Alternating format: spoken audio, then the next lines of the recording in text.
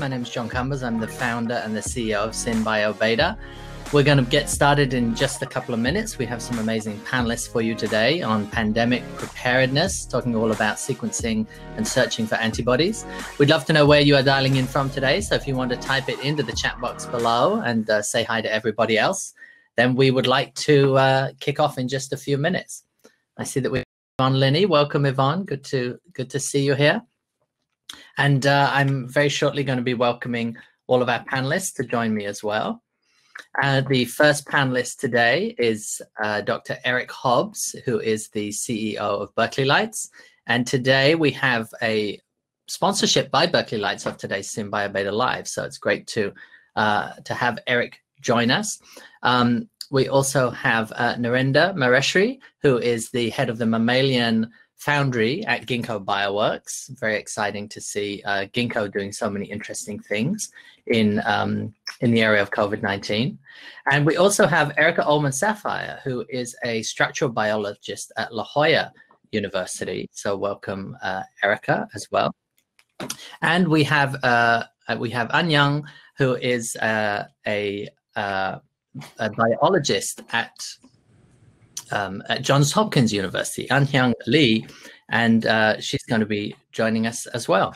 We're also going to be joined by Jim Crow, who is at Vanderbilt Vaccine Center. Jim is now a regular of SynBioBeta, SynBioBeta Lives, and we're going to be getting an update on that project as well. So let me just welcome Eric Hobbs. Hi, Eric. How are you? Thanks for joining us today. Doing well, John. Thanks for having us all on the show today. Absolutely, I'm excited, and as usual, you're joined by your luminescent biopens in the background. This is the Berkeley Lights system. If you haven't tried it, then I highly recommend it. And we're actually going to be doing a deep dive on the beacon in a couple of weeks' time, where we actually get down and dirty and roll up our sleeves and see how it all works. I see a lot of people joining us. Natalie Caldell from Boston. Hi, Natalie. Welcome. Jonathan Burbaum from San Francisco. Welcome. So if you want to say where you're dialing in from, you can just type it into the box below. And we hope that you like this new platform. It's a little bit of a barrier to entry than Zoom, but we hope that you find it more interactive and the ability to chat more with each other.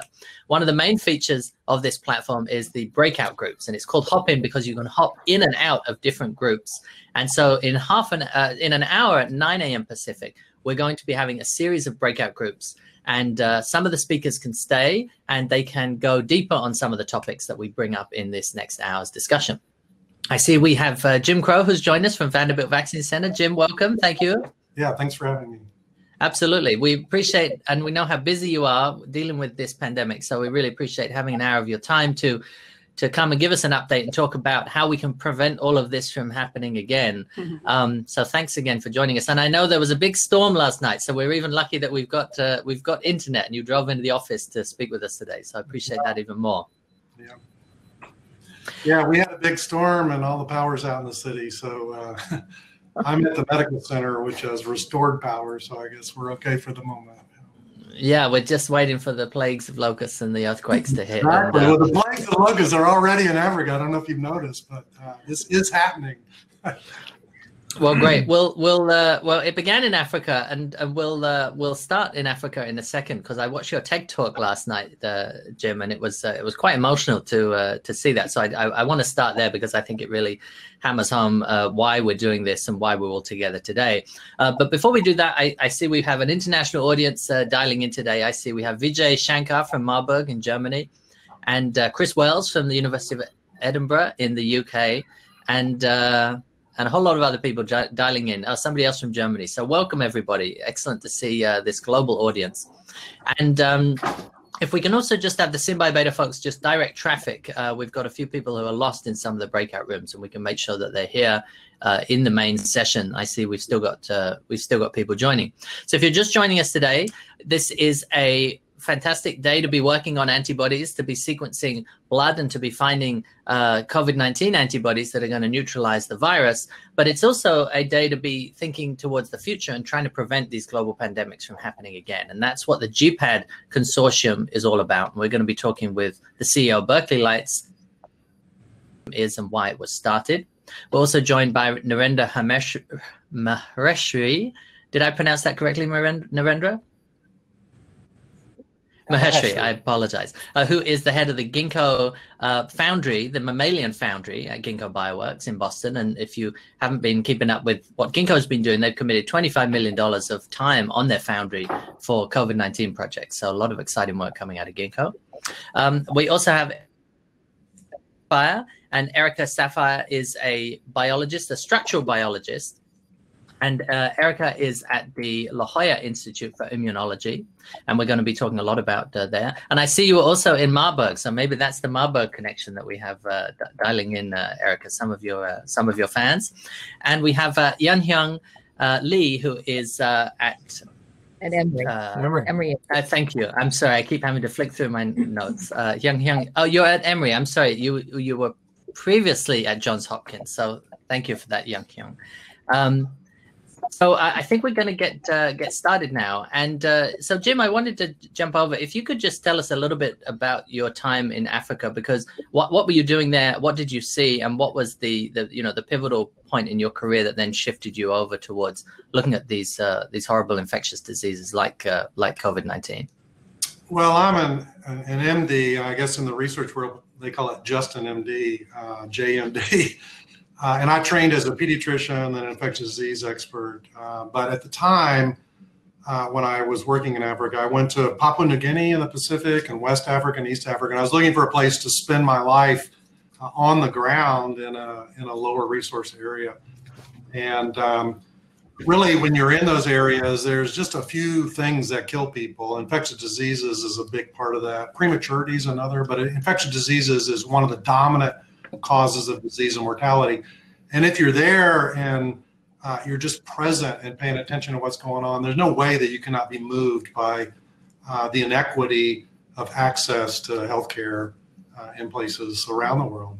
Not only in Africa, but it's very stark in sub-Saharan Africa, the inequities of healthcare. So I wanted to do something about that, and having experienced being with the people and their aspirations for their family, I want to do something with my career to make a solution. And if you work day to day in like a clinic or a hospital where I was in East Africa, you can see maybe 80 or 100 people a day if you work really hard. But the promise of technologies like vaccines and antibodies are that they can eradicate diseases or modify diseases for millions of people. So that's what I caught a vision for. Not just cranking through 100 people a day, but doing something that would intercept the disease ahead of time and affect millions of people. So that's how I got into this line of work. Great. And Erica, you were also in Africa. Can you tell us a little bit about what you were doing there and the work that you've done in Ebola? Sure. We've been working in West Africa on Lassa virus and in Congo on Ebola and related viruses. So I've spent my career looking at the molecular structures of the pieces that build these viruses and drive them into cells. And while we've been crafting versions of these molecules that beautifully represent the right antibody epitopes, we wanted to use them for practical purpose. So we've done two things. We've used them for serology to go looking for evidence of circulation of these viruses where there hasn't been an outbreak. It looks like there's more than we know. And we've also used them to go and try to find, for Lassa virus, are there neutralizing antibodies in survivors, and why haven't they been found yet? And can we tease them out? And once we find them, that becomes a first-in-class antibody therapy for a disease that has no other. I don't know too much about virus, and I don't know too much about Ebola. Can you just help us quickly understand the difference? Everybody now knows everything about the viruses, which is fantastic, a flourishing of education around the immune system and viruses. But just give us a quick 101 on those two viruses and how they differ from our good old friend, the coronavirus. Sure. Ebola virus causes hemorrhage, fever, diarrhea. It could be 40 to 90% lethal, depending on the outbreak and depending on the location, the strain, the species of the virus. Thankfully, it's rare. It pops up. People don't travel real far once they have Ebola. Eventually, it burns out. In 2014, it got up to 30,000 cases. There's been one that's been simmering in Eastern Congo for a few years now. Lassa also causes a hemorrhagic fever. Lethality is poorly understood. It's been thought to be 1 to 10%, but diagnosis was based on symptomology alone. Once modern diagnostics were available, cases that presented to clinic were 50 to 70% lethal. So that selects for people that are sick enough to go to clinic, clearly. but it can be 90% lethal in pregnant women, and there is no vaccine, there are no antivirals, and it's endemic. It's bred by rodents, and those rodents are ubiquitous in human habitations, in farmlands, and so it would be very difficult to ever get rid of that. Vaccines and treatments are really badly needed. And physically, these look like coronaviruses. Are they round balls with you know, things like spike proteins on the outside? The Lassa virus it's a little round guy, pleomorphic, adopts different shapes. Ebola virus is a long filamentous particle, sort of like that. Looks like a strand of spaghetti that adopts whatever shape it falls onto the EM grid on, and they're long. They're in micron long. Oh, wow. Okay. Great. Eric, I want to bring you into the conversation. Can talk a little bit about Berkeley Lights, and we'll talk about the GEPAD Consortium and why you started it. But Berkeley Lights is quite a magical piece of equipment for being able to do digital cell biology and move cells around and manipulate them and do all sorts of experiments. Was the beacon, the piece of technology that you designed, was it designed for hunting for antibodies in plasma, or give us a sense of where the company came from, and then we'll dive into this consortium. Yeah, certainly, John. The Berkeley Lights is, as you mentioned, a leading digital cell biology company, and really our focus is to accelerate the commercialization of biotherapeutics. That's kind of where we started, and through that process, you know, we started with, you know, processing humanized transgenic mice or immunized animals. And so what our platform does is we import live biology into the system, and we place the cells. We use optoelectronic positioning to move these cells clonally into these small little nanopens that you see behind me. And once the cells are in those nanopens, you know, and in particular when you have plasma-based B cells, which Anyong can bring you up to speed on that as we move forward, these cells are secreting. And if they're not plasma cells, you know, there are magical materials and medias that come from people like Anyong and Emory, where you can actually, you know, differentiate these cells to start to secrete like plasma cells. And as these cells are secreting the antibodies, you can test those antibodies. You can run different tests. You can run binding. You can run blocking assays. We've even run functional neutralizing antibodies with different VSV kind of constructs inside of the Berkeley Lights system, so that you can see that these cells are functional. And so after about 10 hours of running our automated workflow, you can start to export the leading candidates for downstream processing. And you know, we've been doing this since that's one of the major workflows that Berkeley Lights offers. Now, since the COVID-19 outbreak, we've really been working with multiple both commercial and academic institutions to enable them with our technology to find antibodies.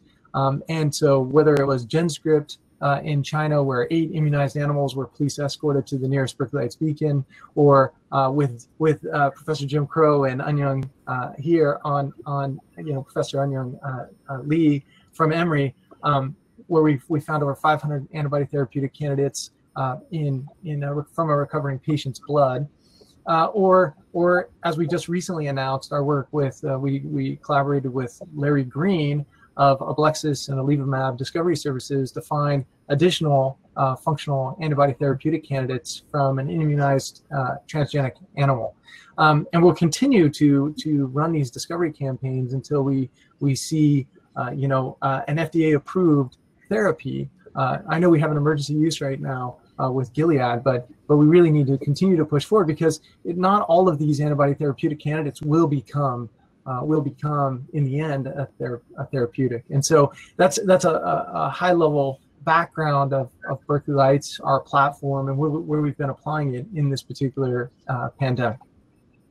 Great, thank you, Eric. And as I said, we'll come back to the GEPAD Consortium and what it is in a second. Anyong Lee, could you just give me a sense of what you've been working on when you first started to work with coronavirus specifically, and then these patients that you've been sequencing? And can you give us kind of a timeline of events and then help us understand where things are at right now? Sure. So our lab focuses on understanding how long-lived plasma cells are formed. So one of the problems that we have with coronaviruses is that do they really form long-lived immunity? So one of the questions we want to understand is how do you form that? So that's basically the workings or the expertise that we bring to the table.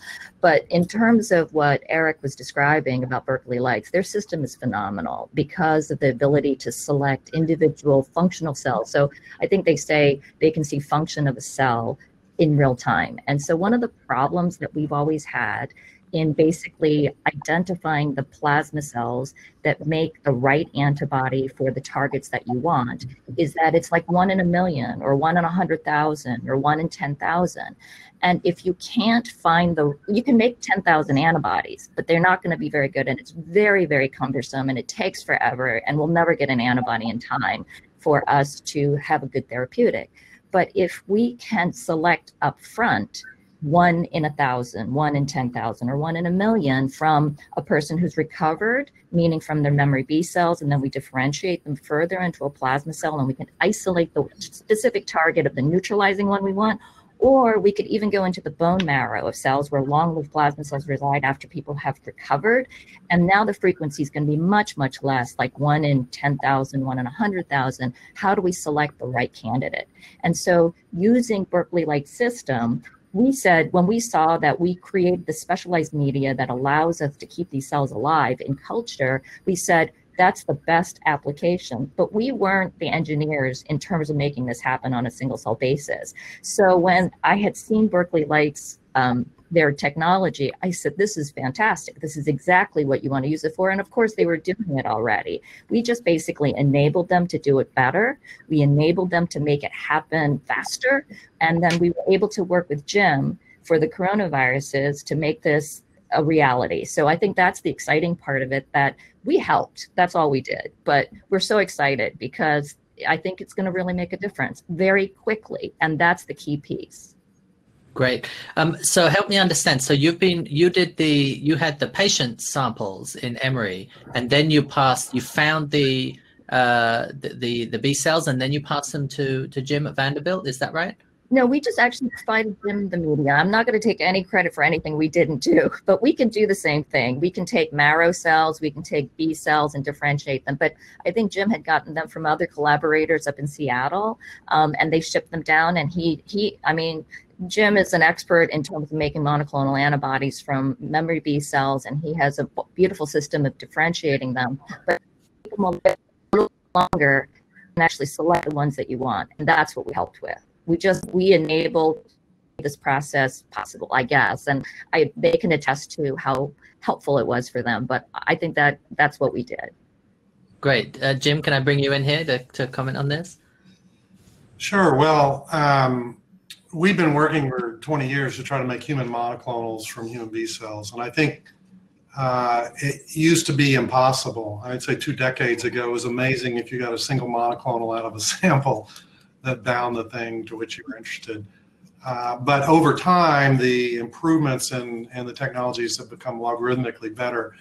And even 3 years ago, people were still dealing with bulk sets of cells, but with the whole single cell revolution with RNA-seq and single cell biology, people increasingly have the expectation that we will deal with single cells, not with bulk cells. And I think that's where the Berkeley Lights instrument comes in. And in fact, it's not the only single cell biology instrument. There are other ways to put a single cell in a vesicle or something like that. But what we found compelling about it is you can actually see what's going on. You can visualize a single cell. You know it's not 2 cells. And as the cell is secreting antibody, you can essentially visualize the antibody pouring out of the little pen and binding to the antigen. So that visual validation of what's going on, rather than a blind system with lots of little vesicles in a tube, gives you a lot of confidence in what's going on. And it's just very compelling that you can do a pre-enrichment the old ways with antigen using flow cytometry or stimulation or all sorts of things. Once you're on the instrument, you know which ones are specific and you export them. So I think this revolution's been building and is in a logarithmic phase, and this technology just takes us a whole nother level. So And then one of the challenges is cells don't like being alone. A single cell in a tube or plastic is not happy. And that's where the media that Union's been developing really comes into play, because if the cells are not happy, they won't make the antibody. If they don't make the antibody, you can't detect them. So this combination of instrument and protocols and media have all sort of come together like a cord, threads that have come into a really strong cord. So I think it's just serendipitous that all of a sudden all these things came together in the moment of coronavirus, and we were able to deploy all of it together, this whole history of technology and media and protocol development all at once. And I remember when I first saw the Berkeley lights, and I knew about the company for a couple of years, and then Troy Leinberger, who's a colleague of Eric's at Berkeley Lights, said, no, you've got to come in to the lab and you've got to see this in action. So I was like, okay, I'll come into the lab and see it in action. I mean, it's everything I ever dreamed of from 15 years ago in grad school, when you're learning all this theoretical stuff about biology and how cells work and what they look like. And you maybe look at something under a glass microscope slide and, on a microscope, and then you see this thing in action. And it's just the most magical moment for any biological engineer who's dreamt of having control and engineering ability over biology. It really kind of just lays it out for you. So it's quite remarkable. I want to bring you in, Narendra, and I know that you have to leave us in 20 minutes because you have another commitment, but I appreciate you joining us from Ginkgo Bioworks and Berkeley Lights. Now, sorry, Ginkgo Bioworks, you are using Berkeley Lights. You have 2 beacons in your foundry at Ginkgo, but you're also a professor at MIT before you joined Ginkgo. So can you give us a sense of maybe what you were doing at MIT, what you were now doing at Ginkgo, and then what if you had the same reaction as I did when you first saw what the Berkeley Lights machine can do? Yeah, well, so when I was at MIT, I thought a lot about variability in single cells that were genetically identical, and sort of what was the cause for that variability. Was it the fact that reactions are inherently stochastic, random? Was that reason giving rise to why one cell was, doing one thing, the other cell was doing something else? We did a lot of microscopy to look at single cells as they were growing, and seeing what their behavior was. So then that was a previous life. Then I came to Ginkgo and thought a lot about technology and how we can use technology to essentially make biology easier to engineer. Help building a platform to do that engineering. And a few years ago now, got to sort of see the beacon. I actually met Troy in Emeryville, as you were talking about, Troy Leinberger, that's Eric's colleague, and got to see this device in action. And man, if I had a beacon back when I was at MIT to look at the variability in single cell, I could just imagine thousands of different experiments to do. So what's interesting, for us, Ginkgo has historically been working with microbes, right? Not mammalian. And Eric and folks at Berkeley Lights have been, really using the beacon for challenges with antibody, cell line development, functional T-cell analytics, all sorts of mammalian stuff.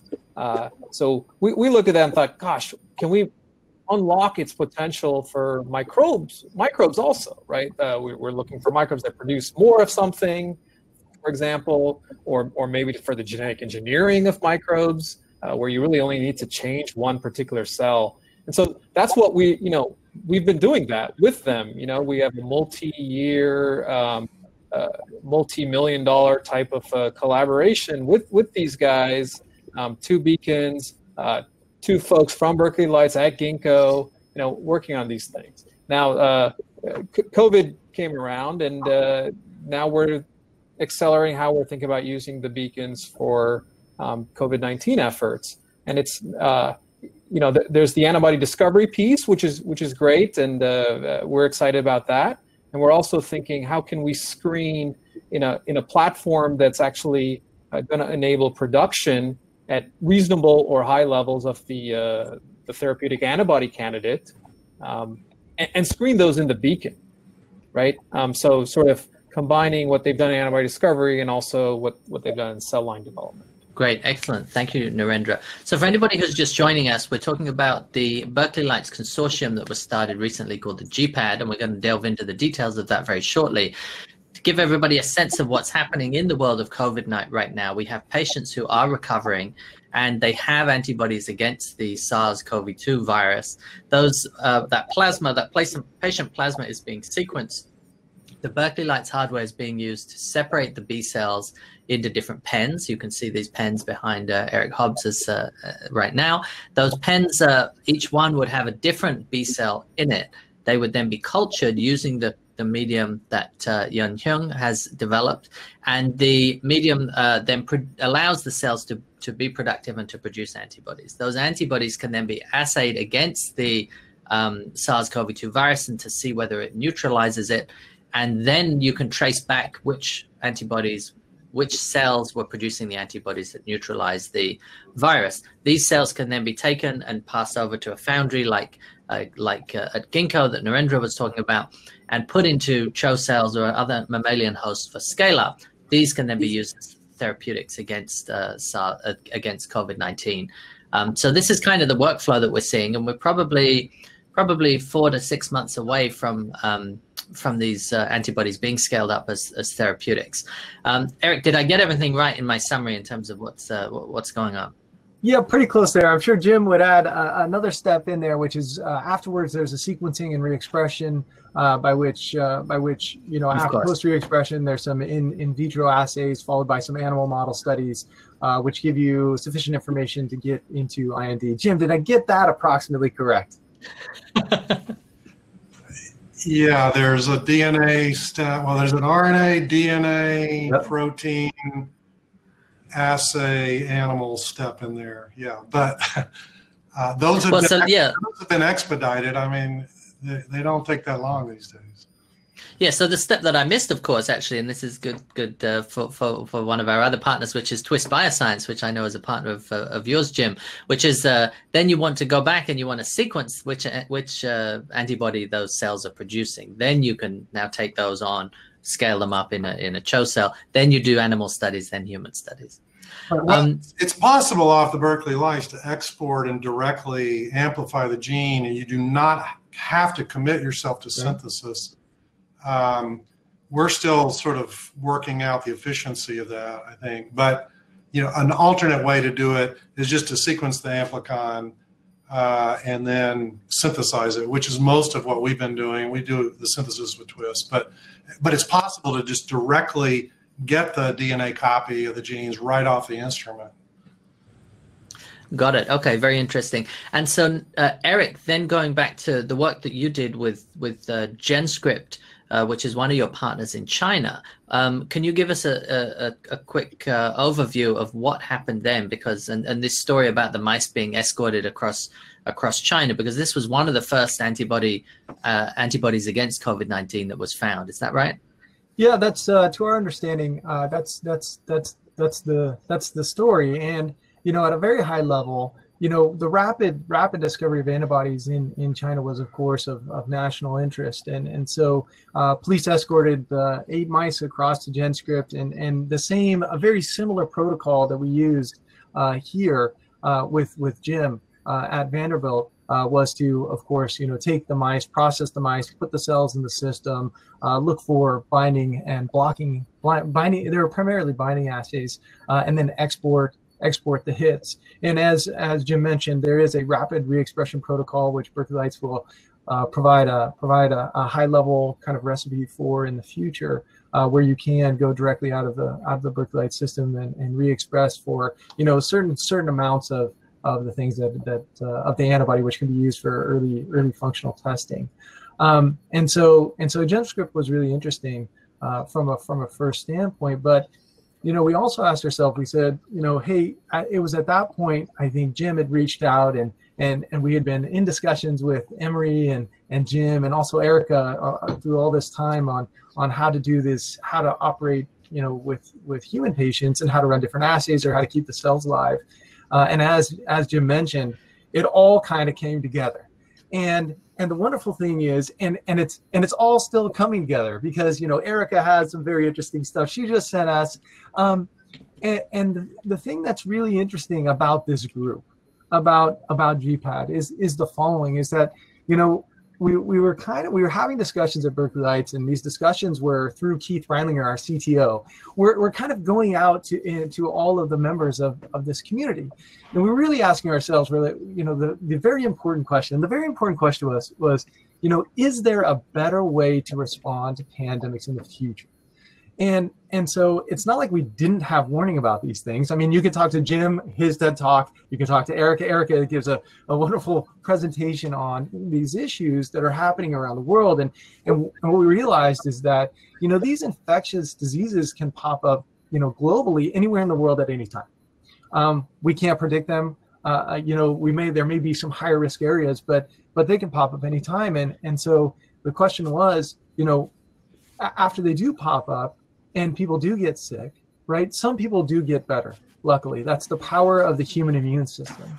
And the entire human immune repertoire in response to these diseases lives with those people, you know, in their blood, if they create this long-lived response that Onion was talking about. And so we asked ourselves, well, is there a way to tap into that? And so if we created this global consortium, could we develop the world's best workflows? And if we had those workflows, the wonderful thing about the Berkeley Lights system is you can run these workflows on these machines in an automated way anywhere in the world. So could that enable the fastest response, to these emerging pathogens? And we kind of scratched our head and we said, well, you know, hey, Erica, would you be in? Jim, what do you think? Would you like to join? And Anyang, would you like to be a part of this thing that we could, you know, I think Jim was talking about it earlier. He said, hey, I got into antibodies because I realized I could make a therapy that could impact, instead of 80 people or 40 people, you know, people globally, right? But what if we could create a workflow that doesn't create just one antibody, but antibodies for all of these infectious diseases? Could we magnify the potential of this very intelligent group even 10, 100 times fold?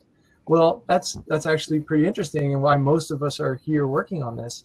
And so we formed this consortium called the Global Emerging Pathogens for Antibody Discovery, and we launched into making these best workflows so they could run globally and run in a distributed fashion around the world anytime.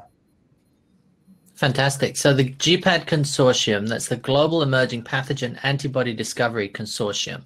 So the goal of this consortium is that you will, as it grows, you will have these beacon instruments, a global network of them all around the world, so that wherever one of these nasty pathogens arises, you can then immediately start to be sequencing the plasma from these patients, from these recovering patients, and immediately start to share that information with the rest of the global network, and have this antibody defense library ready to go. Is that right? Yeah, that's correct. And the benefits are for the members. The members get access to the latest and greatest technology, and we're not asking members to share sequences or very secret things, but they share a little and they get a lot, and everybody gets access to the best workflows. And so Erica can have access to Anyang's media and workflows that, you know, Jim anything that Jim chooses to share with the team can then go run at places like Ginkgo, or, you know, hopefully in the future at beacons, which are deployed in centers for disease control around the world. And when we get to that point, actually, I think we'll find that we'll have a much faster response. I mean, in this particular situation, you know, the people who had access to blood early on didn't potentially have access to the state-of-the-art technology that we're talking about today. And the people who had access to state-of-the-art technology didn't get access to blood until 3 months later. Well, 3 months in a pandemic is a long time. And that doesn't need to happen. We have the technology. Let's organize ourselves. And it's not like we didn't get warning. Barack Obama was, you know, presenting to the NIH. It was December 2nd, 2014. He said, in 5 years, maybe some will show up, right? And Gates has a TED Talk from 2015. We all knew the infrastructure wasn't put in place, right? But now we have the capability to distribute this technology so we can have these rapid responses in the future. Great. And we were chatting about this over the weekend in preparation for this call, Eric. And I asked you what I thought was a smart question. It's actually a stupid question. The question was, well, why if you know, we've got Ebola and all these other diseases out there, why why is it taking so long? Why don't we have good antibodies against these? And you reminded me, you said, well, you need patients to recover and then sequence the patients. And we haven't got, thankfully, a lot of Ebola patients. And unfortunately, we do have a lot of COVID-19 patients that we can sequence the plasma from. Erica, I'd like to bring you in and kind of just reflect on that, because you work on all these viruses like Ebola and others. Can you talk a little bit about that and finding plasma, and then can you talk about this global network and what excites you about the consortium? Well, we have some of the antibodies against some of those diseases, but previously it was just slow and it was just hard, and you'd have a lot of losses along the way. And so with improvements in technology, you can now find them, instead of in months to years, in days to weeks. So I can show you a couple of visual examples, Sure. one from Lhasa and one that's Jim's from Marburg. So this is an antibody therapeutic that we saw the structures of against Lhasa virus. So the Lhasa glycoprotein trimers in the center. The white antibody is one that anchors the molecules together to block separation and fusion. This one blocks receptor binding. So by coupling antigen design, antibody discovery, and structural biology, you can design a complementary cocktail for treatment. And this one, this is Marburg virus glycoprotein, and this is an antibody that Jim discovered from a woman who had survived Marburg, came home quite ill. And so what you can do at this one, so this guy binds into the receptor binding site to block attachment to the new host cell. And what's great about that target is that of all the different viruses in the whole filovirus family, Ebola, Marburg, Sudan, Bundibugyo, all these things that cause human disease, that receptor binding site is conserved and it's shared. And so there's an opportunity to not only target a key site that the virus can't do without, but to find the opportunity for something cross-reactive. And so when Jim is able to find a patient that survived one of these things and interrogate the complexity of that immune response, he can find individual molecules that have the activity that you want, and we can figure out exactly how they work and how you might combine pairs of them to make a complementary cocktail. And so that's what the Gates Foundation asked me to do for coronavirus. That a couple of years ago, we organized an international consortium to figure out why it was we didn't have a lot of good antibodies against Ebola virus yet, what information we were missing, what tools we were missing, how we could find them faster. And so they've asked me to organize a consortium called COVIC, Coronavirus Immunotherapeutic Consortium. So there are at least 50 different groups around the world that are raising therapeutic antibodies for use against the coronaviruses. And the Gates Foundation wanted to make sure that a cocktail was found of sufficient potency that the cost of goods would be low enough and dose low enough that it was accessible to developing nations. And so they wanted to compare the different antibodies available side by side to figure out what would be a good product they could help make sure is available to the people that need it, and the body of academic information. So what's going to happen is that several hundred antibodies raised by these different universities and companies will come here and they'll all be blinded. So we don't know what samples will be what. I won't know what they're what. But the owners will know what their samples are. They'll be run by side across different assays of binding, measuring binding constants, high resolution epitope binning, neutralization in pseudovirus and live virus systems, in vivo protection and structural biology, to build a very broad, deep, multidisciplinary database so that as we build this, the information on the blinded set of antibodies will be available to understand what do antibodies against this virus do? What are their different activities by which they inactivate the virus or block entry? What might be complementary activities, complementary binding sites? And the owners of the antibodies will see where their candidates are in there. And so they'll know how they're stacking up and what's worth continued investment. They'll have access to different kinds of data they may not already have, they can use for the IND filing. Then the Gates Foundation has an opportunity to develop a non-exclusive license to make sure that there's a cocktail that they can make available for medical workers, first responders, vulnerable people, and to mop up outbreak situations anywhere in the world, whether or not there's a market force there. Fantastic. Erica, we'll come back to this consortium. It's very interesting. We'll come back to it in a second. Narendra, I know that you've got to run to another meeting. Can you give us a sense of your interest in this global consortium and why you think it's impactful? And then can you give us a sense of the other work that you're doing at Ginkgo for the Foundry, particularly around some of the plans for vaccines? And then if somebody wants to reach out and use the Ginkgo platform in some project, what should they do? Yeah, so maybe the last thing first, you can read on our webpage, ginkgobioworks.com/blog. There's a COVID-19 response at Ginkgo Bioworks email. You can certainly reach out there. Along the lines what Erica was describing, we on March 17th, we sort of made $25 million available on our platform for therapeutics, diagnostics, and vaccine work related to COVID-19. And we were seeing a lot of folks who had identified antibodies by various methods, but what they were lacking was some sort of functional assay, a neutralization assay that Erica described. And then, the COVID is going to do a lot more than just that. But this seemed like a need. And so, what at Ginkgo, we've built different pieces that we can rapidly reconfigure to deploy for different problems, different solutions. So we started brainstorming, how can we stand up a binding and neutralization assay where we would then actually synthesize different partners' antibodies and then assay. So that's what's going on at Ginkgo right now. And I'm sure the group will talk about the reagents involved for those assays and making sure when we screen, are we really going to be screening things that will prove to be neutralizing in patients. But I did want to say one thing, and which is sort of longer term, and this is from conversations with some folks in this group and as well as other folks sort of around the world.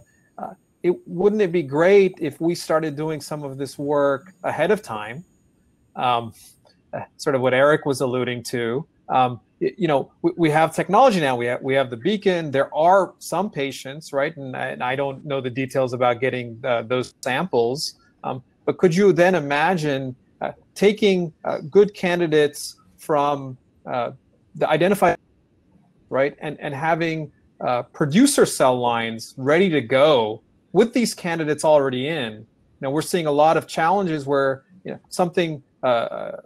A potential antibody candidate, this is great. How soon can you get it, to produce for my clinical study at scale, right? Wait, 3 to 4 months. That's way too long. Can you do it faster? So one thing sort of we're also interested in is how can we work with folks like in this consortium and put them into a platform. It could be a CHO cell line. It could be different platforms. I think there's a lot to think about there, so that you have these libraries ready to go. One thing I'm struck with is if you look at some of the candidate therapeutics and vaccines that are more advanced, Vir has a therapeutic antibody that should go in the clinic, I think, in June. That's against SARS-CoV-1, right? So advanced. The Oxford vaccine that's getting a lot of press right now was because their vector had MERS in it, right? So could you imagine doing this for the potential emerging pathogens? Which ones are the experts here can comment on which ones, but we'd be really excited about doing something like that for future pandemics, right? With then you identify using the beacon very quickly, but you have these libraries set up. And fantastic. Thank you. Narendra, I know that you have to go. I appreciate you taking the time to join us today. And we can post in the link that Narendra mentioned on the Ginkgo blog website and the email address. So if anybody wants to get in touch with Narendra about either scaling up antibodies in mammalian cells or in vaccine antigen work, then please reach out to them. Thanks again, Narendra. So I want to remind everybody, this is a live call, and if you have a question that you'd like to ask any of our panelists, then you can click the participate and share your audio visual, and you can type the question into the box and you can ask them live. I want to go back to also a reminder that after this at 9 o'clock in about 15 minutes, we've got a half-hour breakout session where you can chat with our panelists individually about topics that you want to go a little bit deeper on. So Eric, I know, can join, Erica can join, and Hyun can join. Jim, are you able to stay for the breakout, or do you have to go at 9? No, I'm not going to be able to make it, but thank you. Okay, well, so we have 3 breakout sessions that we'll be talking about, and Erica and Hyun, if you have specific topics that you would like to talk about in those breakouts, then please be thinking about them, and we can share those with the audience as well. So I wanted to talk a little bit about Erica. You mentioned the work from the Gates Foundation, and Jim and Erica, you both worked in Africa.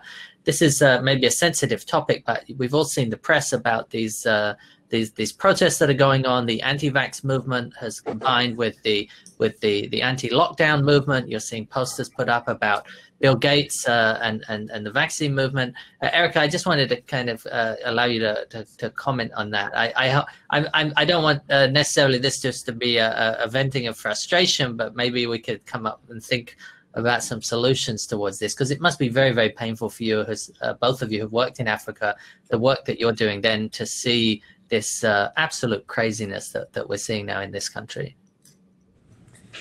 Well, vaccines are the best bang for your public health buck, but we're not going to have them for a while. We're going to be living with this and all other viruses until we have sufficient herd immunity, one way or another, to prevent unimpeded transmission. Okay, and there's an easy way to get herd immunity, and that's vaccination. And there's a hard way to get herd immunity, which is to wait for everyone to get infected. So if you think about, I don't know, 330 million Americans, if you need 60 to 70% of them to be immune, that's 200 million people that need to get infected and then get better. And there will be a lot of losses along the way. So that's the hard way to get herd immunity. Vaccines are the easy way. But there are people that can't be vaccinated because they're babies, they're pregnant, they have some other condition. There are people that won't have yet been vaccinated because even once a vaccine is discovered, it's going to take some while to make it and deliver it, and it won't be everywhere in the world all at the same time. And so there needs to be other ways of delivering immunity. You can make an antiviral antibody faster than you can make a vaccine, because we fundamentally understand how an IgG works and how to scale it up and how to deliver it and what it's going to do. And so I firmly believe we need multiple avenues of research and multiple different ways of protecting people. Jim, any thoughts? Well, to be honest, we've been so busy. I want to stay off my phone and I don't look at any media. I think the political stuff is very pertinent to the social distancing discussion. So you have people's jobs versus safety. And I think that scientists can not only answer economic problems. So I think that's a natural tension for politicians have to be there to address. But in terms of the business of making vaccines and antibodies and antivirals, politics is not really appropriate here. So I just try to stay out of that and put my head down and come to work and do the development. I think it doesn't contribute to our discussions about how to move forward on vaccines and antibodies. The avoidance of vaccines is just, it's a social issue that we do need to address through education. But I think if there's good solutions for coronavirus, people are going to want them. I think that's a given. Agreed. Yeah.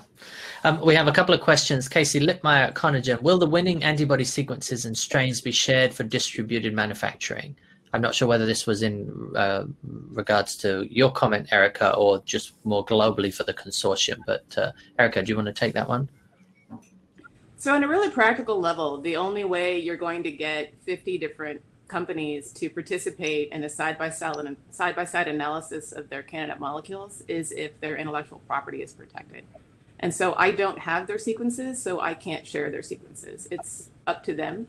And I'm sure many of them would be interested in doing that once that IP is protected. The goal and their focus right now is just to get those molecules available, to get people protected as soon as possible. Got it. Eric, any thoughts on in terms of the global consortium and the sharing of data? I think, sharing of data is a really important question. And so in the consortium, we protect everybody's individual rights. Everybody has rights to their own data and gets to decide what they share with this community. There's no sequences that are shared through the consortium because that is a very important aspect of why certain companies are making investments into discovering these different antibodies.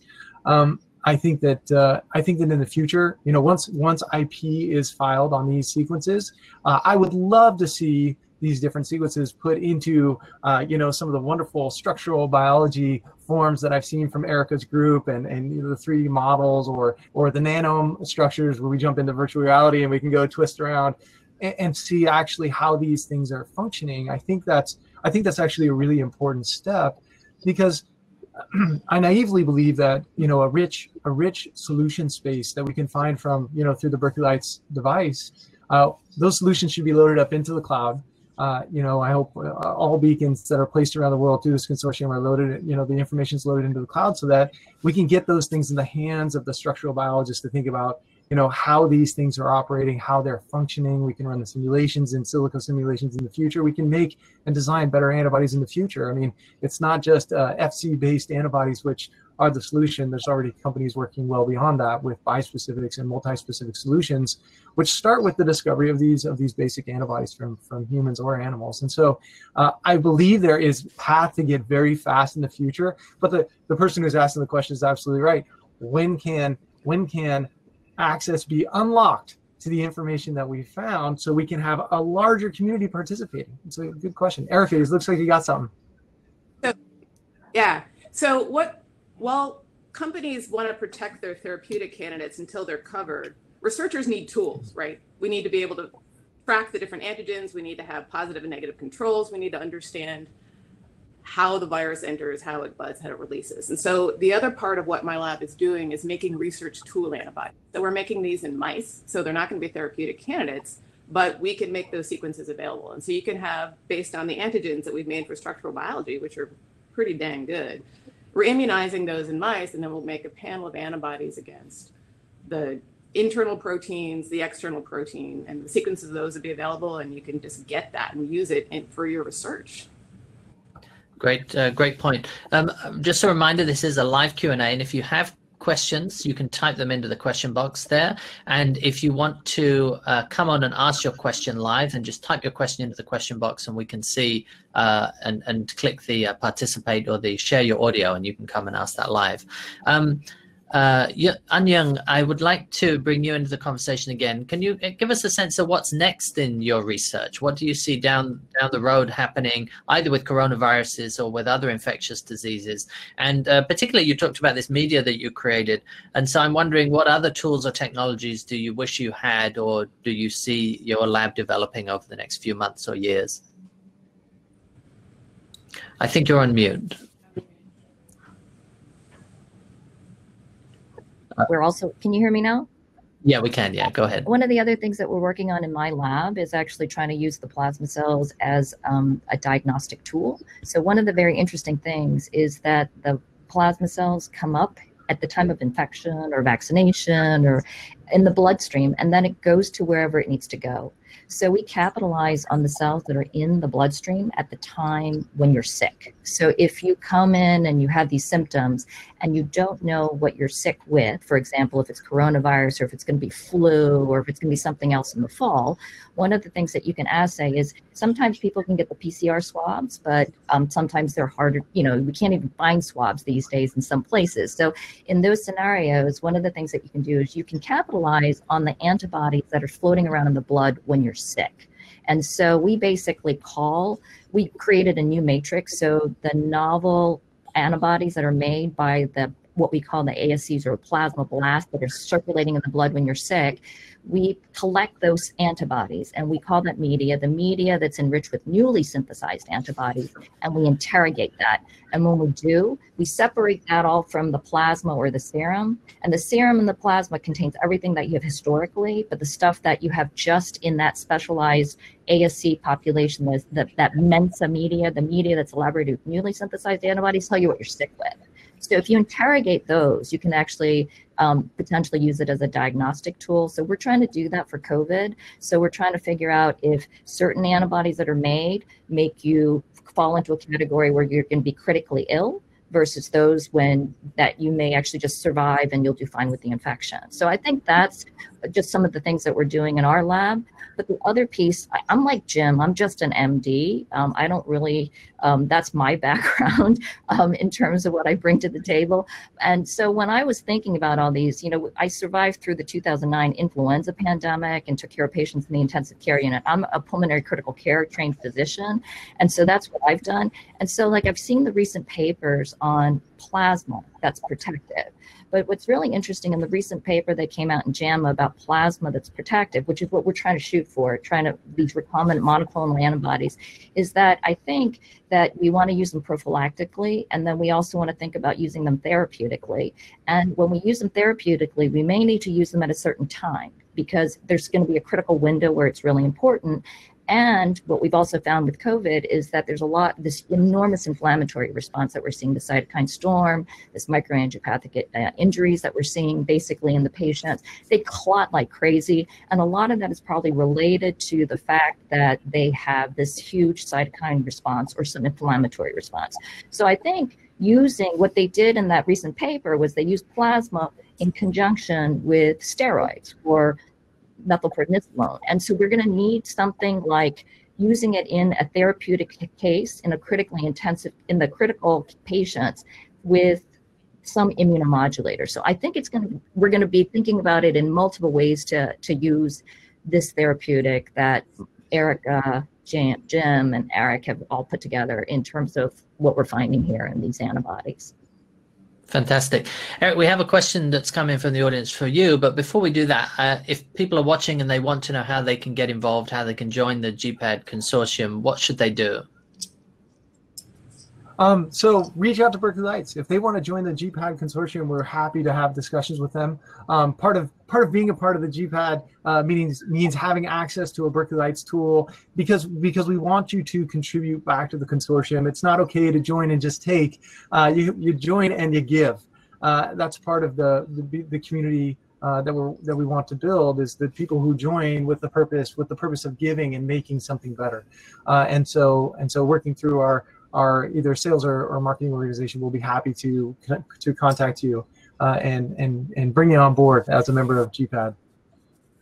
Great. Maybe we can paste a link there in the chat for anybody who wants to get in touch with Berkeley Lights. And the question from Joanne Shatkin says, is there a way that the beacon could be useful for evaluating safety of candidate therapeutics? It's a really good question. I think it's a really hard question. I mean, so again, I'm not an expert in this field, but one thing I can tell you is that biology is insanely complex, that I've learned from my friends in this world. And so to say that we could run a simple in vitro assay, which would be representative of a whole system, I think that would be far overstepping the bounds. That's not something I'm willing to state. If there were high-level things, if you wanted to know if antibodies cross-reacted to different proteins on different surfaces of different cells types, it is possible you could load different cell types into the beacon, and you could test for binding and cross-reactivity to other proteins on surfaces. But look, there's a reason why after antibodies are discovered that they go through a re-expression and are tested in animals first prior to going into humans, and that's because we want to be safe. The world wants to be safe with the drugs that we're making, because it's some very bad. I'll let Jim or Erica answer these questions, or Anyang, right? Is that these therapeutic antibodies that we find, they can be used for good. They can also have some very bad side effects, and so we have to exercise caution and follow our protocols, our best known protocols for taking these things to market to ensure the safety of all patients. I mean, and you talk about vaccines. My goodness, Erica talked about it earlier. 200 million people vaccinated. Right. Well, we better make sure that's a safe protein that we're putting into these 200 million people, and also that protein is modifying the immune system or interacting with the immune system in a way that it is creating the response that we need to provide protective immunity. And that's I like to call it the Goldilocks problem, right? It has to be a strong enough protein to elicit a memory response, and it can't be so weak that it doesn't limit the memory response. It's got to be right in the middle.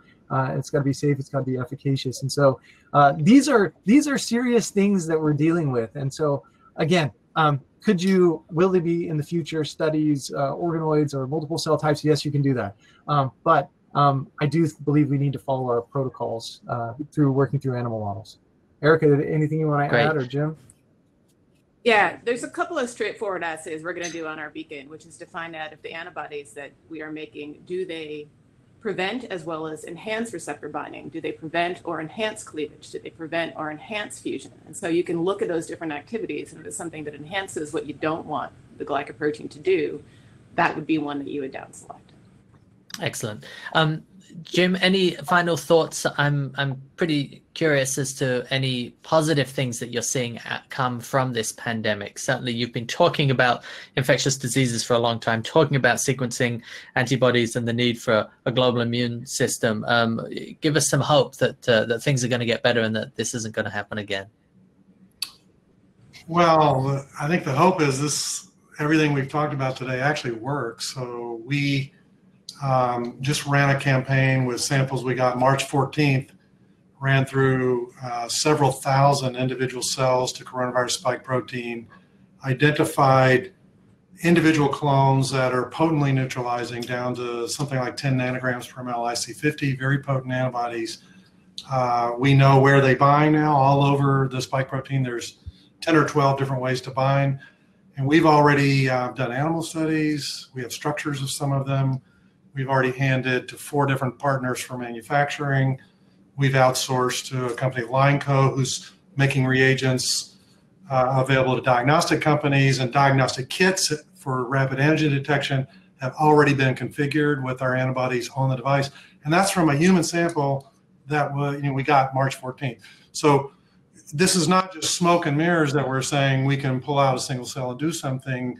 The protocols are in place to do this stuff rapidly. So, I think if we face another one, we'll be even faster. We'll know essentially what to do and how to do it, and then we'll just execute. And so, I don't know, 4 weeks to do the stuff that we just executed on is pretty quick. I think in future, 2 or 3. At some point, there's like RNA synthesis and, there's some limits in biology, but we're near to an optimized workflow, on this instrument and the protocols. So I think that's a major benefit and outcome of what's just gone on in this pandemic. And we'll deploy it. And I think Eric is pointing to a future where it won't be 1 or 2 groups in the world that can do this. If we harden off these protocols, lots of groups could do it. And therefore, it's already been mentioned that finding antibodies is a stochastic process.